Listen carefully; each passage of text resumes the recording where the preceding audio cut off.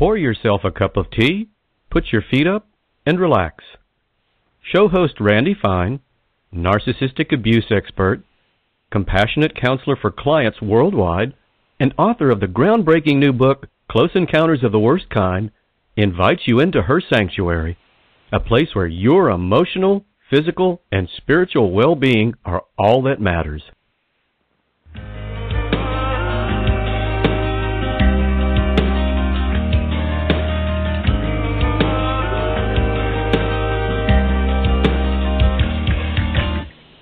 I know you're tired, I know you're weak, I know you've been broken down, fighting defeat.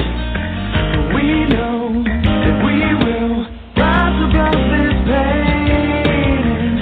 We know that we will stand up with strength.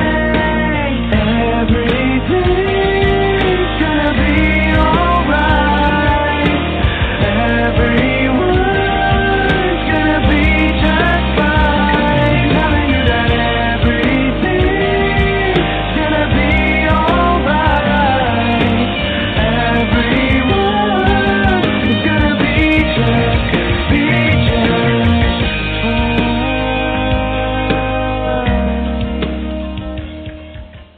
Time to Heal is a fundraising single written and performed by Johnny Z for the Amy Winehouse Foundation. For more information, please go to johnnymusic.com, JONNY music.com. And now, it's time to meet Randi, show host of the podcast enjoyed by fans around the globe, A Fine Time for Healing. Good morning. Thank you for tuning in to listen to. Whoa, where's my microphone? There it is. Good morning. Thank you for tuning in to listen to A Fine Time for Healing. This is Randi Fine. Today is Free Advice Friday, the day that you guys call in and ask me your questions about narcissistic abuse. And, you know, I just realized that I've been doing this show since August 14th of 2015. So that's about a year and a month that I've been doing this show. And in the time that I've done it, I think I've only received 2 calls for asking for advice, which is kind of disappointing to me because the reason I'm doing this show is because I really want you to call in and talk to me and, you know, and ask me your questions so other people can hear and I can help you so that you don't have to necessarily go through counseling with me, but you could get some help. So I may have to reconsider doing this show if I don't start getting some calls. But anyway, if you'd like to call in, and I hope that you do, the number to call is 424-220-1801. And you can call in. I will answer your call. So today, while I'm waiting to see if anybody does call in, I'm going to talk about narcissistic victim syndrome. And this is where it gets confusing for psychiatrists and psychologists. This is the syndrome that they don't know how to recognize. And so therefore, patients or clients are often misdiagnosed. Most of us are aware of the symptoms we are experiencing and how they impact our lives long before we look for professional help for them. But fitting our symptoms together in a way that makes sense is very difficult. This is why we feel so confused by the way we feel. So it's important to know about narcissistic victim syndrome. Once we can identify what's wrong with us, we can then begin to heal with the appropriate process. The process that I use to help people heal from this abuse is I don't know what to call it.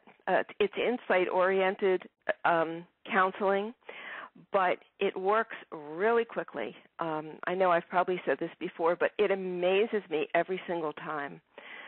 So if you're really hurting, I urge you to seek some help and hopefully with me, because I can get to the bottom of it.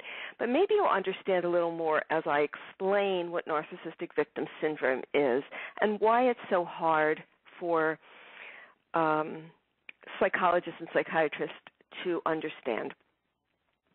So let's first talk about all the symptoms that can be involved in narcissistic victim syndrome. Depression, anxiety, low self-esteem, self-loathing, hopelessness, self-harming, restlessness, fatigue, avoidance behaviors, phobias, worry, unexplained pain or physical symptoms, which are called somatizations, weight or eating issues, signs of physical abuse. And post-traumatic stress disorder symptoms such as hypervigilance, hyperarousal, irritability, flashbacks, poor concentration, insomnia, nightmares, emotional numbing, memory loss, and heightened startle responses may also be experienced. So post-traumatic stress disorder is absolutely a symptom of narcissistic abuse. More commonly, it is complex post-traumatic stress disorder, and I'll talk about that in a little while. So some of the ways that narcissistic abuse sufferers describe themselves are empty, lonely, torn, confused, suicidal, unable to cope, ridden with guilt, angry, sometimes uncontrollably angry, lost, unmotivated or uninterested, attached. The methods used to adapt to the abuse that you've suffered also factor into a narcissistic victim syndrome diagnosis. Everyone copes differently with the psychological stress and the internal conflict that's caused by narcissistic abuse. Some coping strategies aid in the acceptance of the problem. Some aid in the denial of it. And those that aid in denial are known as involuntary coping mechanisms. Some of the mechanisms, well, I'll actually name all the mechanisms that fall under the involuntary coping mechanisms of this disorder. And then I'll explain to you what they are. One is dissociation. The other is infantile regression. Stockholm syndrome, which is also known as trauma bonding. Cognitive dissonance, magical thinking, post-traumatic stress disorder, and complex post-traumatic stress disorder. So let me first explain dissociation to you. You may have heard it, but let me explain it. Dissociation is a protective device that the mind uses when someone is severely traumatized or even acutely stressed. It allows the person to temporarily disconnect from his or her emotional, physical, or environmental reality. This is an automatic stopgap that prevents the development of a full-blown psychotic episode. So this is something that your subconscious mind does so that you don't go insane from all the pressure that you're under. When in crisis, dissociation can be a beneficial mechanism because it absorbs emotional shock and it protects our psychological health. It helps our mind deal with tough situations or trauma that might otherwise impede our ability to function. Dissociation only becomes a problem when we rely on it to escape, ease, or tranquilize emotional pain. So if you've become reliant on this long term, it can be very injurious, potentially resulting in impaired psychological functioning. But the biggest consequence is that it prevents the healing of your past abuse.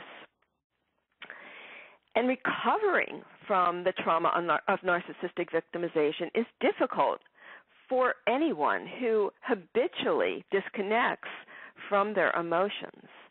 And many of you listening probably do this. I've counseled many people who tell me that they disconnect from their emotions. And that's very frustrating for them and for other people. And they don't really know how to reconnect with those emotions. And it's because victims of narcissistic abuse, they rely on this because they don't know any other way to deal with their pain. As products of abusive upbringings, victims never learn healthy coping skills. Children in these environments survive the best way they know how.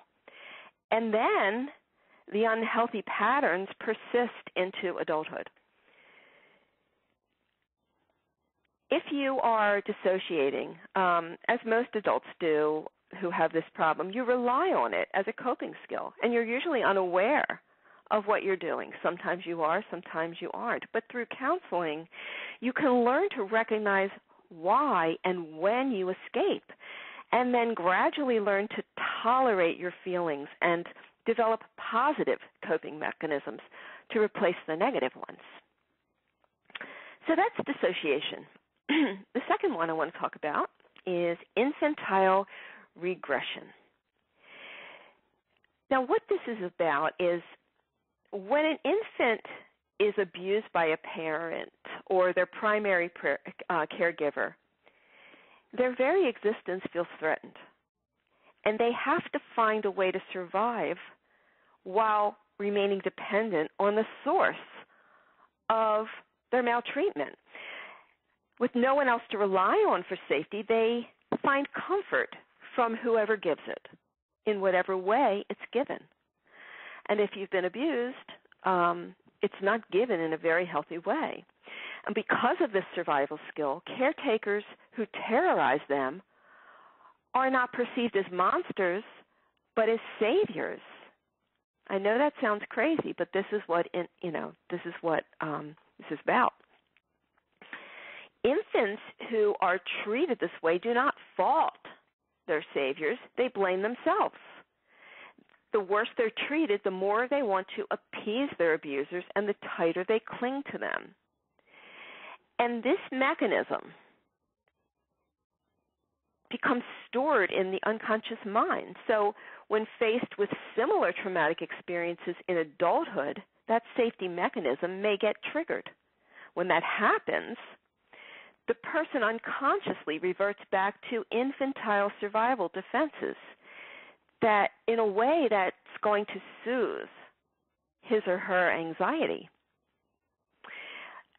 And this is the response that's known as infantile regression. Infantile regression takes fearful, helpless-feeling adults back to the familiar comfort they felt as infants with their abuse caregivers. It calls on the same strategies that were used for survival. They use transference and, as adults, surrender to their abusers. They placate them, cling to them, and idolize them just as they did their infant caretakers. This unconscious coping mechanism the unconscious coping mechanism that's used in infantile regression is similar to the traumatic emotional bonding that occurs with Stockholm Syndrome. We've all heard of Stockholm Syndrome, and usually we hear it in regard to hostage situations. This is also known as trauma bonding. It's a survival technique that's used by victims during threatening hostage-type situations. It causes them to emotionally bond with their captors. So this, as I explain this may help you understand why you feel so bonded with someone who you know has treated you so horribly. So those who have been exploited for years and years under the mind control, intimidation, and threats of narcissistic abuse have endured an emotional hostage situation. You actually have endured a hostage situation of an emotional level. For that reason, Stockholm Syndrome can just as easily develop in narcissistic abuse victims as it can in prisoners of war or abductees of hostage takers. Narcissistic abuse victims live in an unpredictable environment with no perceived way to escape. Because of the imbalance of power between their persecutor and them, the abused is entirely at the mercy of his or her abusers. Now, there are two primary conditioning tactics that are used to enforce the narcissist's control. One is gaslighting, which you've heard of. The other is known as reward and abuse, or intermittent good-bad treatment. Both tactics erode a victim's ability to think or act independently. This is the psychological conditioning that springboards Stockholm Syndrome. With reward and abuse, the narcissist will alternate between intimidation, cruelty and hate, and then kindness, apology, and love. This is what trips you up so much. This is why you say, but they say they love me, or they can be kind. Through this vacillation of extremes, the narcissist has the ability to control the victim's moods, self-esteem, and feelings of security. And reward and abuse creates a psychological powerlessness and dependence that convinces the victim that he or she cannot escape or survive on their own. In romantic relationships, victims describe this dependency on their abusers as being in love. And this is something that I often have to explain, what love really is. And if you've never experienced what love really is, then something like this can absolutely look like love to you. And this good guy, bad guy game confuses the victim. Having witnessed glimmers of goodness in your persecutor, you hold on to the hope that your persecutor will change. And you find yourself, you're convinced that if you treat your persecutor perfectly, everything will be all right. So that's when you start walking on eggshells. You try your best to placate, please, and demonstrate your love to this person. So whenever he treats you poorly, you believe you've done something to deserve it. If only you hadn't said or done this, he would not have reacted the way he did. And I know those of you out there listening have experienced this and said this to yourself. So this helps to explain it. This is a typical mindset for victims of narcissistic abuse. They know they are being treated horribly, but they believe they somehow deserve it. And though they desperately want the abuse to stop, they can't see their way out of it. It's hard for victims of this abuse to deny that they are in an enmeshed abusive relationship, yet they feel a strange compulsion to remain in it. Those thoughts are both conflicting and perplexing. Victims know the way they feel does not make sense, though they cannot seem to frame their mind any other way. That is the outcome of Stockholm Syndrome. Victims are virtually unaware of what has happened to them. They don't know that they have been victims of narcissistic abuse, and it is impossible for them to conceptualize the negative way in which they have coped with it. That blindness keeps them stuck in a hostage mindset. And Stockholm Syndrome is very difficult to overcome without the help of a professional. The healing process begins with the willingness and the readiness to accept what happened to you. The second step is recognizing where the hostage mentality came from. And the third step is replacing negative coping skills with positive ones. So this is not an easy thing to do after years of this conditioning, and it takes time for the mind to decondition and then recondition. That's why it is so important to get the help of a professional and overcome this, and it can be overcome. To better understand the thought process that goes on in the mind of a victim with Stockholm Syndrome, it's important to first understand the unconscious coping mechanism, which is known as cognitive dissonance. Again, this is a show where I take your calls and answer your questions. So if you'd like to call in and ask me anything, if something I said sparks something in you, please call in at 424-220-1801. Okay, so now let's talk about cognitive dissonance. And that phrase literally means thought disagreement. The term is used to describe the mental stress that comes from having conflicting thoughts, attitudes, beliefs, or behaviors. Cognitive dissonance, as it applies to narcissistic abuse victims, is a psychological defense mechanism used to survive trauma and abuse. In order to restore emotional equilibrium in the absence of positive coping skills, the unconscious mind allows the victims to rationalize away and change feelings of unease and distress that's produced by these opposing thoughts. So, for instance, you know that you should take the children and leave, but you fear what will happen to you if you do. Well, these are conflicting thoughts. Another one is, you love your partner, but nothing about your partner is likable. You believe that your partner or spouse loves you too, but nothing that person does demonstrates that. This is very confusing. These thoughts disagree. And this is where cognitive dissonance comes in. You want to seek help, but telling the truth means betraying your abuser.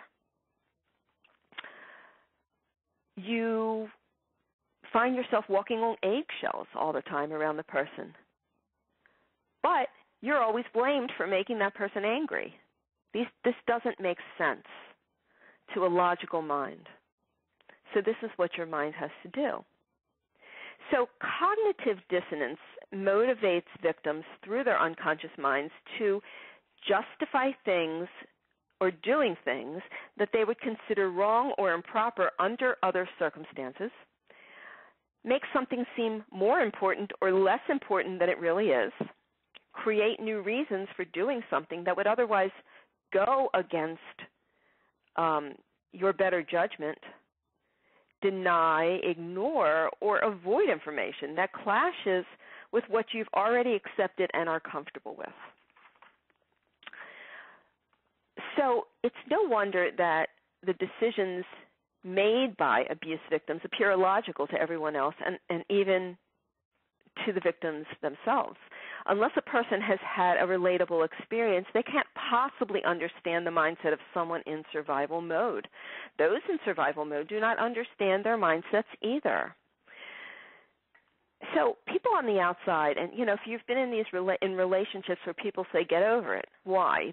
People tend to be unsympathetic and accusatory and blameful towards narcissistic abuse victims rather than compassionate and understanding. And this judgmental attitude makes victims feel even more worthless, hopeless, helpless, and isolated. So victims needing support and validation cannot find it in their family or friends, and sometimes not even with their mental health professionals. Once again, this is why, and as I mentioned at the beginning of the show, this is why they can see a therapist for years and years and not get any help. So if you are wondering whether you're coping with your abuse issues through cognitive dissonance, you can ask yourself the following question. Do you often rationalize or justify thoughts, actions, or behaviors that make you uncomfortable, whether they are yours or others? I'll say that again. Do you often rationalize or justify thoughts, actions, or behaviors that make you uncomfortable, whether these thoughts, actions, and behaviors are yours or not, or someone else's? If you answer yes, it's time to take a closer look, becoming aware of when you use this unconscious mechanism will help you understand why you use it and why you have come to rely on it. Once you identify the behavior, it can then be modified. So with the support and validation that is needed to calm your trauma-based anxiety, a counselor can help you accept the reality of your experiences and teach you how to express your feelings in emotionally healthier ways. So now I'm going to talk about something that's called, some people call it magical thinking, and some people call it Pollyannaism.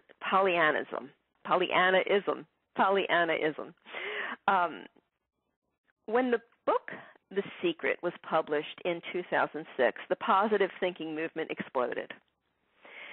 And the basic theory behind The Secret is that positive thinking manifests in abundance. So truly, I believe that optimism is crucial for our emotional well-being, and I use it in my daily life. So I am a positive thinker, so I'm not negating that.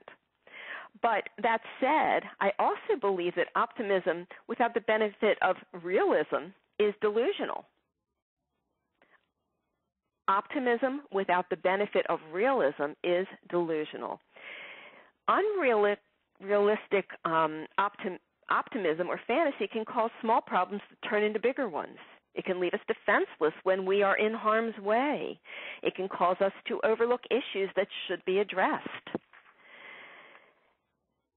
Narcissistic victims, because they lack healthy coping skills, typically resort to some method of denial or delusional thinking as a way to escape their realities. And this is one method that is used to do that. Magical thinking is a childlike state of mind. It's a naive state of mind that tells the abused person that wishing will make it so, that everything in life has a happy ending. And beyond all rationale or evidence to the contrary, the victim refuses to believe that his or her abuser is all bad.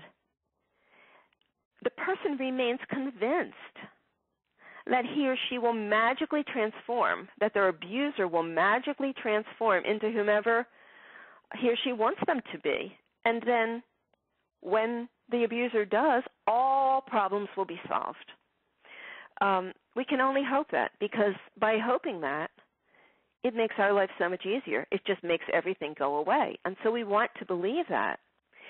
Some of the typical rationales of narcissistically abused people who are magical thinkers are, there must be some good in him. No one is all bad. Have you said that to yourself? I'm sure you have. He cannot possibly be that manipulative or smart enough to mastermind the things he does. Well, he can. He doesn't mean what he says. The narcissist means everything he says, and it's very calculated and cunning and made to create some sort of reaction in you. He's just a product of his upbringing. He can't help it. Things will be better next time. He can change. If I'm perfect or love him enough, he'll change. I can make him see how much he hurts me. He will stop doing it.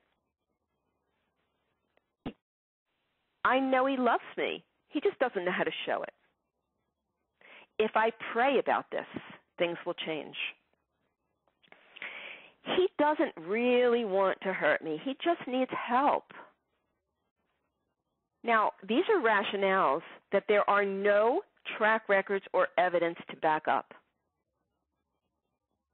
So this is magical thinking, because thinking this way is based on fantasy. There is no evidence or rationale to back it up. They are all unfounded hopes and possibilities. If the narcissist wanted to change, he certainly has been given ample opportunity to do so. So if you look back, hindsight is going to show you that he is neither willing nor committed to be any different, or that he cares to examine his behavior. evidence is going to show you that he does not care, and he is not willing to examine his behavior. I don't mean to say that we shouldn't have faith, hope, and optimistic a faith, hope, or an optimistic outlook on our lives, because we should. We should have all three. We should have faith, we should have hope, and we should have an optimistic outlook. And abuse victims should never stop believing that you can have a better future, because I'm telling you, you absolutely can. I see it every single day in the people that I work with. But nothing is going to change until you are willing to acknowledge and accept the reality of your situation and then do the work required to overcome it. And it's not necessarily an easy thing to overcome, but with the right counselor and the right tools, it makes it so much easier. If you try to do this yourself, you're just going to go in circles in your brain. You won't be able to get out of that loop of thinking. So now let's talk about PTSD and complex PTSD. Those who have suffered narcissistic abuse feel controlled by their abusers, whether they are still in relationships with them or are not, are long removed from them. And the associated feelings of this physical and mental bondage can be the same as can the feelings of anger, depression, confusion, and hopelessness. They can be the same as if you were still in this relationship. I tell people you can go to the other side of the world, but you will still be attached to your abuser. This is not going to change, and you're going to repeat your patterns, because many narcissistic survivors who have left these type of relationships continue to suffer debilitating repercussions of the psychological trauma. This is a serious problem that makes daily living a struggle for them. So it's not uncommon for narcissistic abuse survivors to suffer from PTSD, or more likely complex PTSD. And I'll tell you what the difference is. Post-traumatic stress disorder, this is something that used to be referred to by war veterans as battle fatigue or shell shock. This occurs after a single traumatic event. And these symptoms usually emerge within 3 months of the trauma, but they can sometimes emerge years later, so there's no way of telling. This is a psychiatric disorder that can manifest in anyone at any age. It develops after a person experiences either traumatic physical harm, a terrifying threat to their survival, or after witnessing the horrifying physical harm or treatment of someone else. Symptoms can range in severity. For someone to be diagnosed with PTSD, their symptoms must be present for more than 1 month. The 3 categories of symptoms that are present in those with PTSD are reliving, avoidance, and hyperarousal. Reliving is re-experiencing the painful event as if it's currently happening. So you may relive your experiences through triggers, which are sights, sounds, smells, anything that brings this painful memory to the surface. Nightmares. You could have terrifying dreams about these painful memories. Flashbacks, realistic mental snapshots of painful past events. Compulsive thinking, repeatedly going over an experience in your mind. The second one is avoidance. Avoidance is the evasion of something that reminds you of these painful memories, such as places, odors, sounds, tastes, songs, or activities. And you may react by feeling anxious at the thought of having to re-experience an event. You may react by staying busy to keep from thinking or talking about the event. You may suffer memory loss about the painful event. You may isolate or require a significant time alone as a reaction to the PTSD or the traumatic abuse. Some feel disconnected to others. It's very typical to avoid seeking help. Another thing is emotional numbing. And the last thing is loss of interest in prior activities. Now, hyperarousal is a state of being on high alert and agitated. And if you're experiencing hyperarousal, this is a type of emotional hypersensitivity that causes you to always look out for danger, be easily startled or frightened, have difficulty concentrating, feel irritable and angry, and it could cause you to suffer insomnia or non-restorative sleep. This is a really serious problem. People don't realize how serious it is. Many PTSD sufferers have to live on disability, or social services because, and some even end up hopeless because they can't move past their past trauma, and they are paralyzed when they are out among people. They're prone to self-medicating through drugs and alcohol addictions, or calming the anxiety through smoking, or obsessive-compulsive disorders, or eating disorders. Now, this is treatable through a combination of psychotherapy and medication. So if you believe you're suffering from PTSD, please seek out a specialist in PTSD, someone who specializes in treating it and can help you manage your symptoms.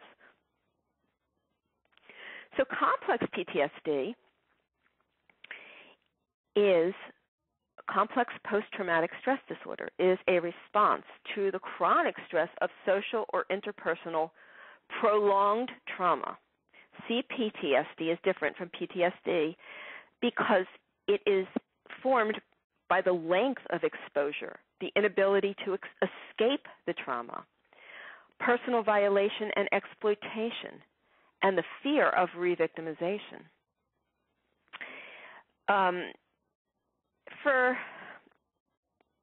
almost 25 years, there's been a debate among professionals as to whether or not complex PTSD is a separate and distinct disorder. And that's not surprising because over 35 years ago, when PTSD was first classified as a diagnosable condition by the American Psychiatric Association, it was also a controversial diagnosis. And now, according to a report by the National Center for PTSD, approximately 8 million adults are recognized each year as having it. But the American Psychiatric Association publishes the Diagnostic and Statistical Manual, which is the Bible of all mental health professionals, which they use to diagnose their patients. And two updates have been made on the Diagnostic and Statistic Manuals since 1980, yet they have not recognized complex PTSD as a distinct diagnosis.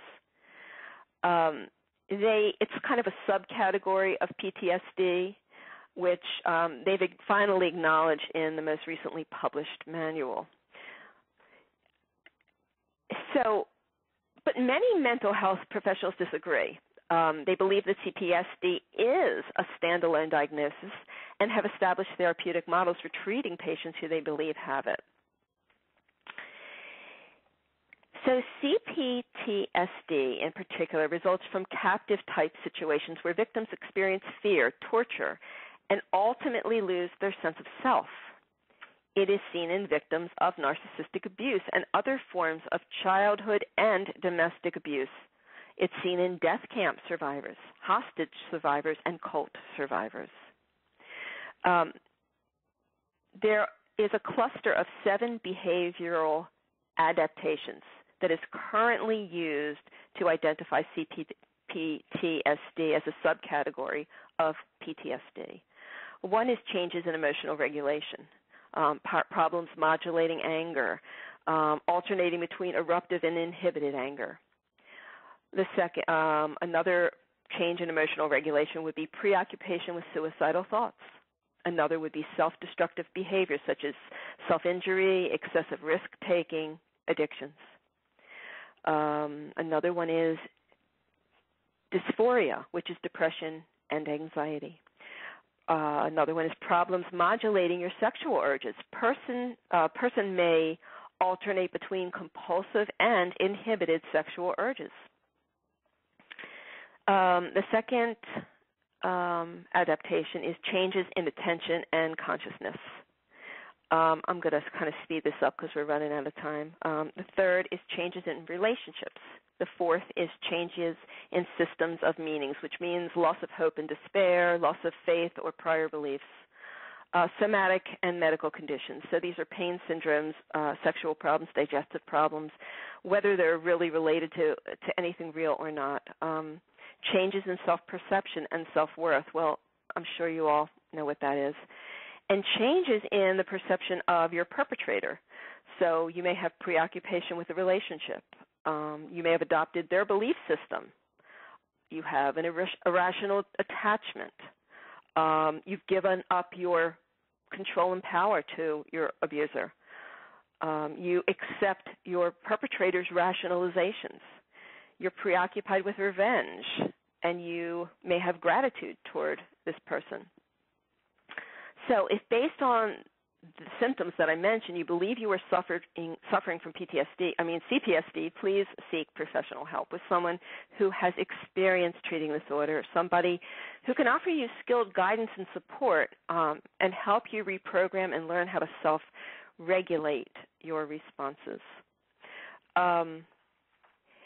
So that's pretty much what I wanted to talk about. But, I thought that was really important to share with you today because I think you will find that many of the symptoms you're experiencing were explained in this whole cluster of narcissistic victim abuse syndrome symptoms. Just a reminder to go to Facebook, Narcissistic Abuse Survivors United, and become one of our likers and start commenting and liking things and making friends. If you'd like to see me for counseling, you can go to my website, randygfine.com, and go to the tab that says Fine Life Issues Counseling. And there you will be able to make an appointment with me by Skype or over the telephone. And you can do this from anywhere in the world. I have people call me from all over the world with the same problems. We have just hundreds of thousands of people, if not millions, that are suffering from this kind of abuse. So I'm out there. I can help you. And that's pretty much it. That's what I wanted to share with you today. So I hope you have a wonderful day. And may joy and serenity always be yours. Goodbye. We hope you enjoyed today's programming. To learn more about Randi Fine, read her articles, or to make a counseling appointment with her, please visit randygfine.com. That's RANDIGFINE.com. Or visit her on Facebook at Randi G. Fine.